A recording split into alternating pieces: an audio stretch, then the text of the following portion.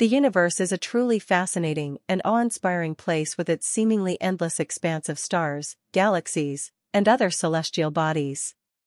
It's easy to feel small and insignificant. However, despite its vastness, the universe has always captivated the imagination of humanity. From the earliest stargazers to the most advanced scientists of today, we have always been drawn to explore the mysteries of the cosmos. Where's the edge of the observable universe, and what's beyond? What lies outside the boundary of the universe? Join us as we embark on a journey into the abyss of this universe, where darkness itself fears to exist. The Big Bang Theory tells us that, at some point in the distant past, the universe was hotter, denser, and expanding much more rapidly than it is today. The stars and galaxies we see throughout the universe only exist as they do because the universe has expanded and cooled, allowing gravitation to pull matter into clumps over billions of years. Gravitational growth has fueled generations of stars and the formation of galaxies, leading to the universe we see today. Everywhere we look, in all directions, we see a universe that tells us the same cosmic story. However, the farther we look, the farther back in time we are observing. The universe had a beginning, according to the Big Bang, and the observations supporting it. In the early stages after the Big Bang, the universe was filled with a variety of ingredients, and it began with an incredibly rapid initial expansion rate. The expansion rate began large, but has been decreasing as the universe expands. As the universe expands, its volume increases, leading to a decrease in energy density and, consequently, a drop in the expansion rate. Light that was once too far away from us to be seen can now catch up to us, revealing galaxies and objects that were once beyond our reach. While it may have been 13.8 billion years since the Big Bang occurred, with the expansion of the universe, there are objects as far away as 46.1 billion light-years whose light is just reaching us. The observable universe contains a staggering 2 trillion galaxies within its vast volume. As enormous as this number is, it's still finite, and our observations don't reveal an edge in space in any direction. The amount of time that has passed since the Big Bang, the speed of light, and the ingredients in our universe determine the limit of what's observable. Beyond that limit, even something moving at the speed of light since the moment of the hot Big Bang will not have had sufficient time to reach us. But all of this will change with time. As the years and eons tick by, light that was unable to reach us will finally catch up to our eyes, revealing more of the universe than we've ever seen before. Today, we observe the universe as it exists 13.8 billion years after the hot Big Bang. Most galaxies we see are clumped together in galactic groups and rich clusters, separated by vast regions of mostly empty space known as cosmic voids. As we look farther and farther away, we start to see how the universe grew to become what it is today. Galaxies at earlier times are smaller, lower in mass, closer together, and richer in gas with higher rates of star formation. Modern galaxies were created by smaller galaxies merging together over cosmic timescales, building themselves up to become the massive structures we see around us. The universe at earlier times consists of galaxies that are physically smaller, lower in mass, closer together, larger in number, bluer in color, richer in gas, with higher rates of star formation, and with fewer proportions of heavier elements compared to today's galaxies. As we go farther back in time, this gradually changing picture transforms abruptly. At a distance of 19 billion light-years, corresponding to when only 3 billion years had passed since the hot Big Bang, the universe's star formation reached its maximum, about 20 to 30 times the rate at which new stars are formed today. Supermassive black holes were active, emitting enormous amounts of particles and radiation due to the consumption of surrounding matter. For the past 11 billion years, the universe's evolution has been slowing down. Gravitation continues to collapse structures, but dark energy begins to work against it, dominating the universe's expansion more than 6 billion years ago. New stars continue to form, but the peak of star formation is in our distant past, and supermassive black holes continue to grow, albeit not as brightly as during the early stages.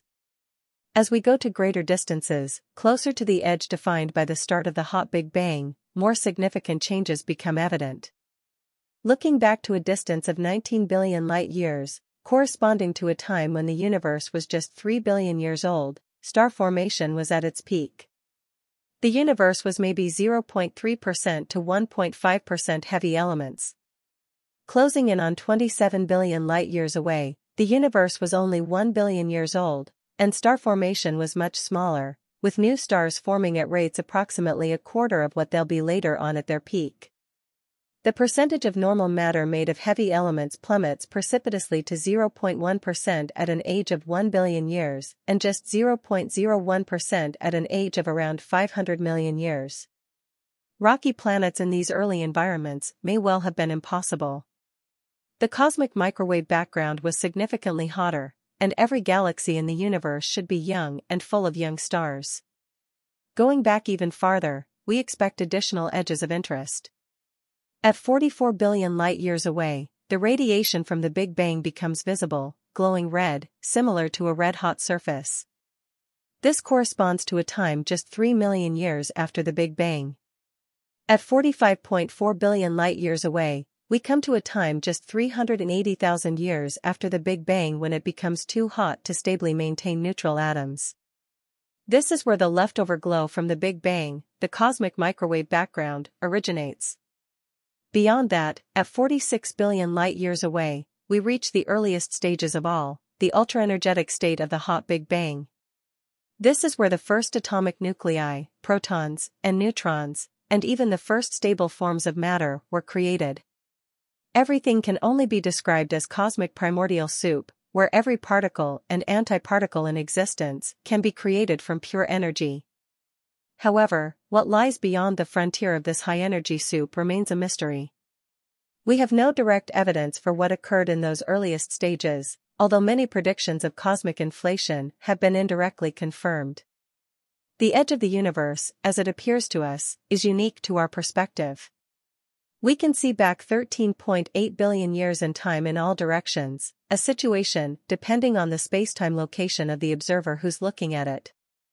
The universe has many edges: the edge of transparency, the edge of stars and galaxies, the edge of neutral atoms, and the edge of our cosmic horizon.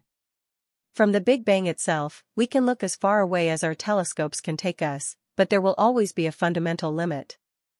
Even if space itself is infinite, the amount of time that has passed since the hot Big Bang is not. No matter how long we wait, there will always be an edge that we'll never be able to see past. In other words, the universe is big, really big, bigger than the most we can comprehend. The observable universe extends from the Earth to the horizon of the cosmic microwave background. When the light of the cosmic background was emitted about 13.8 billion years ago, it was only 42 million light-years away. But because of the expansion of the universe, that horizon is now more than 46 billion light-years away.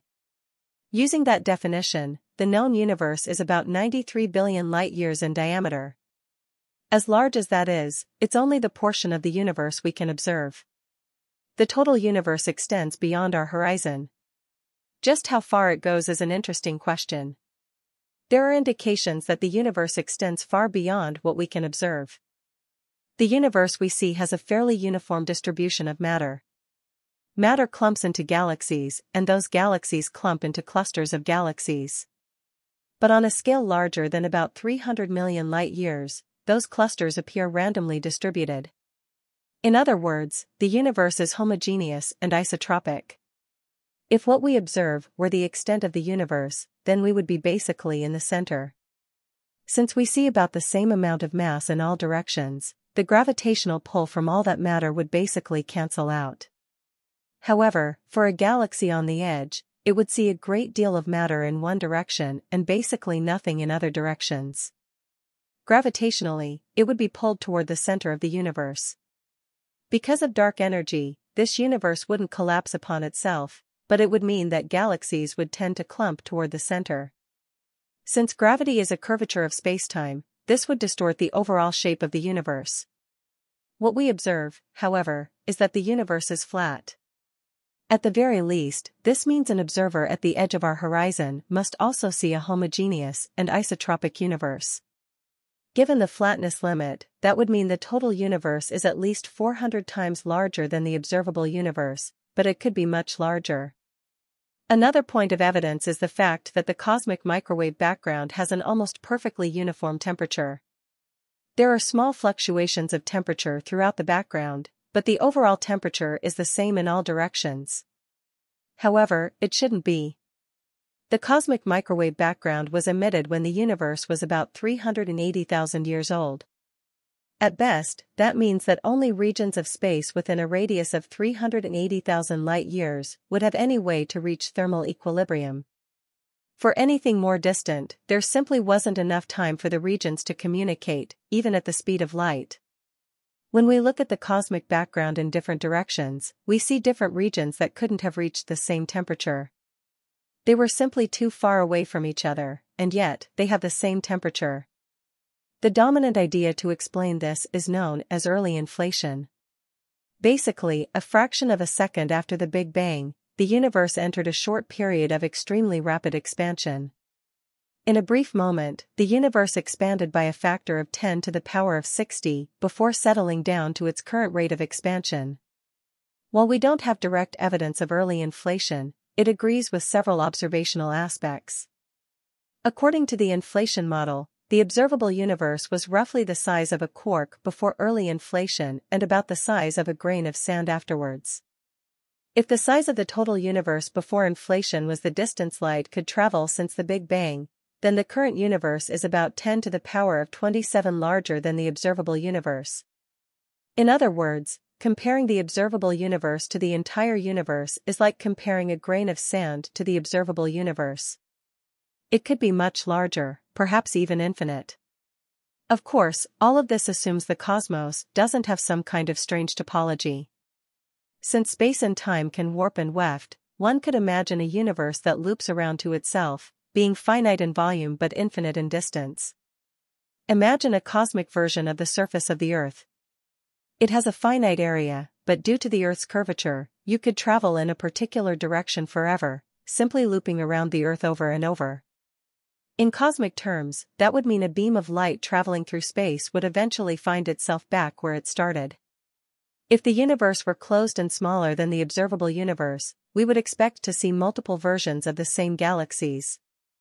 There have been studies looking for periodic fluctuations in the cosmic microwave background that would indicate such a closed universe effect, and they've found no evidence of such a thing.